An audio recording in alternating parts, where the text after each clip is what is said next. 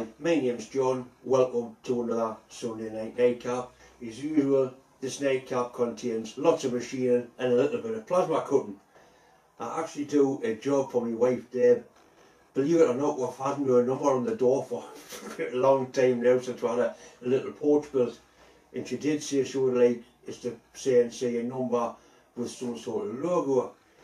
Now, we both thought long and hard as to what we've both got in common, and basically the only thing is we both like fish and chips. So I do a fish with a number in, and I get that mounted on the door. At least I will mount it on the door. I think possibly having so little in common is why we've stayed married for 40 years. Anyway, I hope you find it interesting. I do a job on the milling machine, which gives us a chance to use the little starter motor and control unit that my friend Rob from Extreme Plasma built for us. If anybody's interested in purchasing one of these, I'll ask Rob to price it up and put a link onto his Extreme CNC page. There's quite a few names come in for the monthly draw. If you haven't sent your name in, all I need you to do is send us an email. That's my email address up there, and all I need is your full name, like John Mills, not just John. Your name goes in at the bucket, and I've got some fantastic prizes for next month's draw. The T-slot scrapers have done very well. I've sold quite a few of them. There's still a few left, so if you want one, all you've got to do is put that number up there into an eBay search, and it'll bring them up. They're actually that size. There's some viewer mail coming this week. It's actually a book about steam trains from a guy called Joe Rogers. It's come all the way from the States. I've started to read it. I do like books. I'll show you closer with this. There's some fantastic pictures in it. It's also got a piece of paper in there which is signed by the author. Nice book. Thanks very much.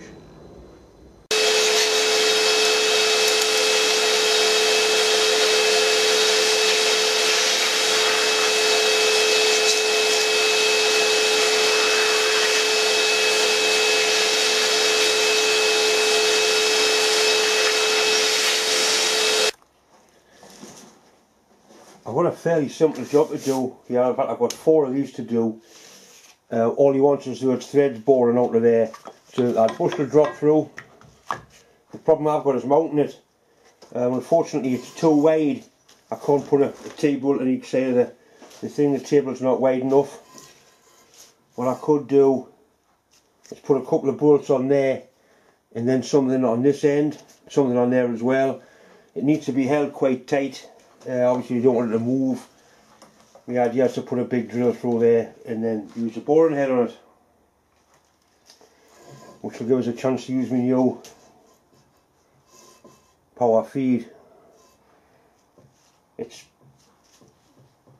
box section, it's not really flat, it's just what it is.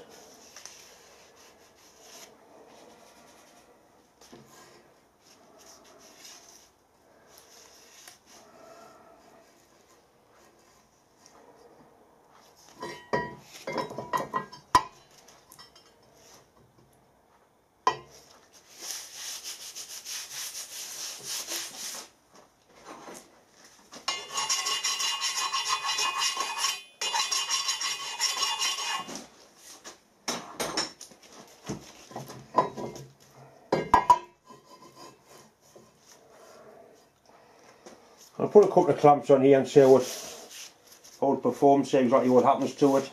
I'm sure I'll be able to find some way of doing it.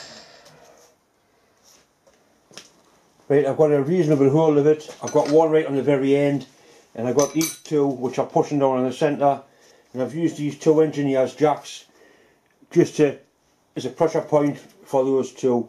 These were given to me by a retired engineer. I actually got 4, and I gave 2 away to a friend who sadly is no longer here. So I've got quite a good grip on there. I'm going to put this underneath that part and then 2 more in there just to make sure. This is quite a clever adjustable wedge basically. I got it years ago, I'm not sure where from, but part of it was missing and I did a video on repairing it. Right, so that goes into there. And we'll see if we can get 2 more clamps on the corners and then we'll open the hole up. it will probably be alright the way it is there, because it has got a good hole, but I just want to make double sure it doesn't move. I'm going to use this drill just to take the threads out and then bore it from there.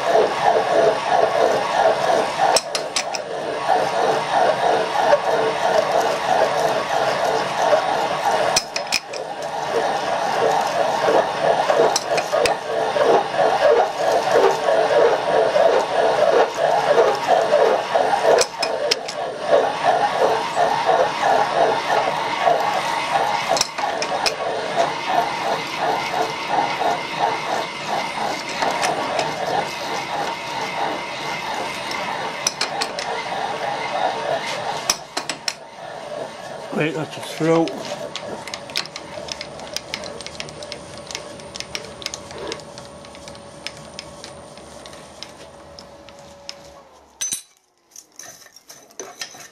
So now we've got a nice clean hole. I actually offset the drill to this side of the hole to take the meat out of that part. I mean, there's still going to be plenty of material left there, but the more material left there, the better. So that's all ready now for the boring head to go through. And looking, use the new power feed, see how that performs. I think there's about 4mm to come out of there, 4mm per side. I've got the boring head set up, I've got the power feed wired up. I still haven't made a box or an enclosure for the electronics, but I have got it coupled up so I can use it. I'll bring the camera in a little bit closer. I set the boring tool so it's just touching the hole, and what I'm going to do is offset the hole that way by 2.5mm, which will leave plenty of meat on that end of the leg. There'll be plenty anyway, but I might as well offset it, it's easy enough to do. So we'll do that now. We'll wind it 2.5mm that way and then put a cut through it.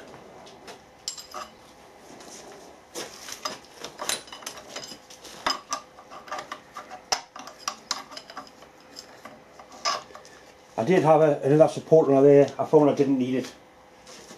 Right, so I want to go that way, 2.5mm, which is there.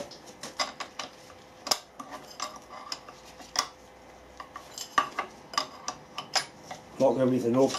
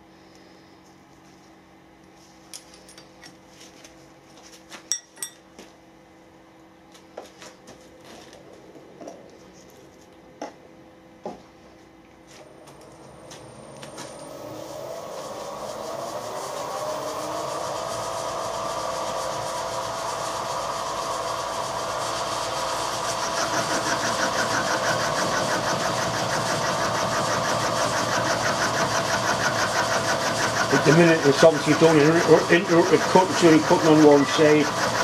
Once we get out the side it'll be cutting all the way around.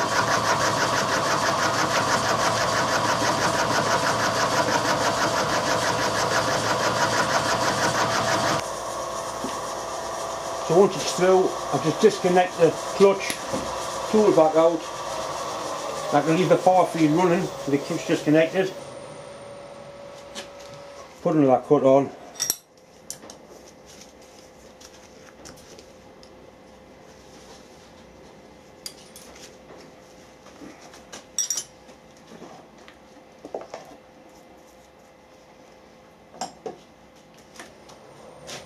Back in with the power feed.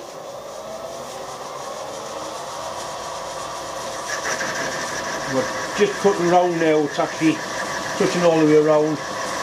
Just about, fanny's hair off, touching all the way around. Putting a really nice finish in there.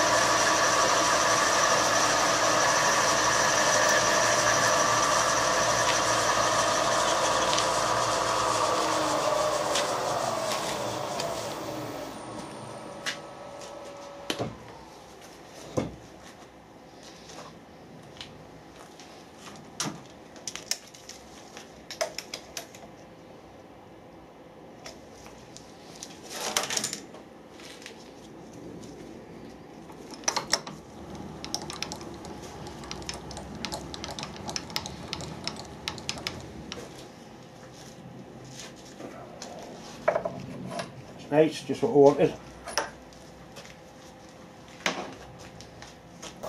Just now I can run the power feed on the drill.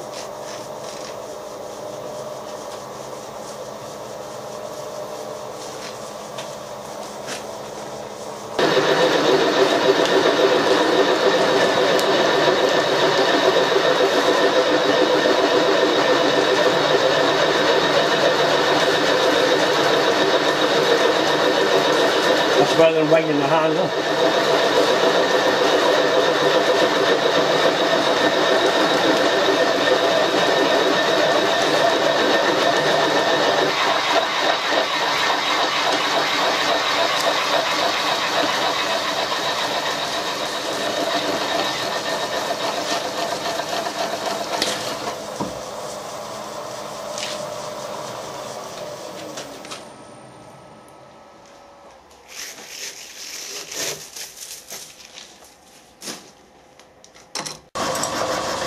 Making nice curly chips, nice happy chips. You've got to be joking, buddy, lad. Eh? Well, you man, Johnny. Eh?